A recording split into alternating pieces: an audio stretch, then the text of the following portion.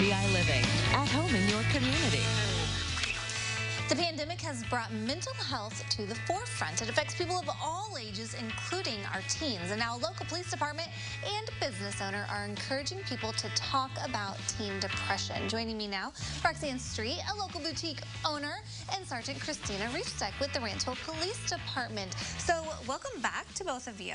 Thank you. Let's talk a little bit about how you two, a boutique owner and someone with the police force, have kind of teamed up and partnered up to help out the community.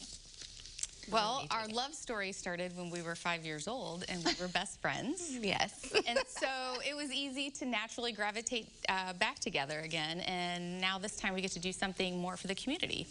So Roxanne posted something on Facebook several months ago about having a family member that was suffering with some depression issues. And all of a sudden, that post that she put out there solicited a lot of response. And all of a sudden, you're starting to see that a lot of people were feeling the same thing. So I kind of suggested you have a venue at your boutique. What if we host something and we get together and we kind of discuss and educate everybody who is affected by this, and everybody is affected by depression in some form or fashion, right? But our teens, it's really heavy. And the burden is a little bit more difficult for the parents because they really want to help.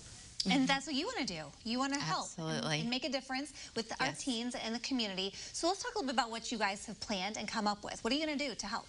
Okay, so when we come together, it's like brainstorming 101. It just goes crazy. There's fireworks. But we have to rein ourselves in.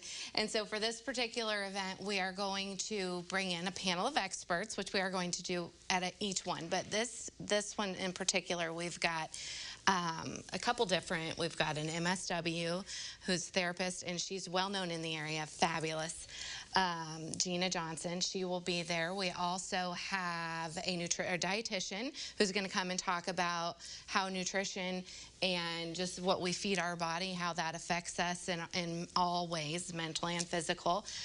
Regina Kreider, she's going to come, and she is the executive director of the Alliance. She's great. In Rantoul. And Erin Tarr, who's a confidence coach for teens, and she's like a cheerleader. I mean, she is just a ball of fire. And so we're going to break off into breakout sessions, one for the teens and one for the parents.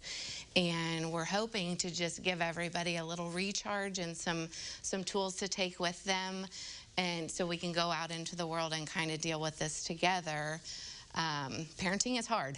And oh my gosh, I mean, I know. I have been one to say that over and over again, and there's no guilt or shame in that. You know, we have to really come together and deal with these types of things together. Yeah, so you think parenting is hard when they're little, and then they hit the teen years and you're like, oh wow, this is a whole new world of hard. Yes. So you kind of answered a question I was thinking. This is geared for teens and adults. Yes, yeah, we're definitely encouraging both to come, and we will cater to the crowd as a whole initially, but then we are going to break out into 2 different sessions. So. Yeah, these are kind of tough conversations to kind of have in general.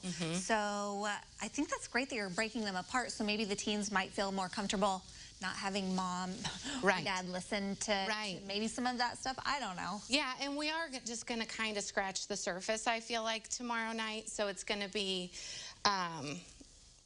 just where we go in and we figure out what tools we can give these people so that it's not necessarily diving into specific issues. And then we're going to let them take that back with them. Yeah, okay, let's talk a little bit about the Rantoul Police For You initiative, because this seems like a great outreach as well. So we decided last year that we wanted to dedicate and start a whole new unit about crisis intervention and community support. And so we took myself off the road, and now I'm in charge of that. So we do have a social worker, and then we have a grant-funded social worker. And what we do is we deal with all the crisis intervention calls either during or after those calls. And so we kind of have a clientele base that we work with, and you know, we want to be able to kind of intercept some things that, you know, give them some life skills, give them some resources that they can use, and maybe you wouldn't have those police contacts. Maybe it gives them better coping skills. And part of what we are doing too on the community outreach is linking up with people like Roxanne and just kind of broadening what we think law enforcement can do. And so that's essentially what we're trying to accomplish. Well, we wish you the best of luck, and we hope that you're able to reach some people who may need that extra support during some challenging times. Remind everybody when and where it is and how they can participate. Tuesday night, the 21st. At my store, 107 North Kentucky Avenue. It is in the old train station in downtown Rantoul. We'll be in the back. There's a big room back there, and everyone is welcome to attend. It is a free event.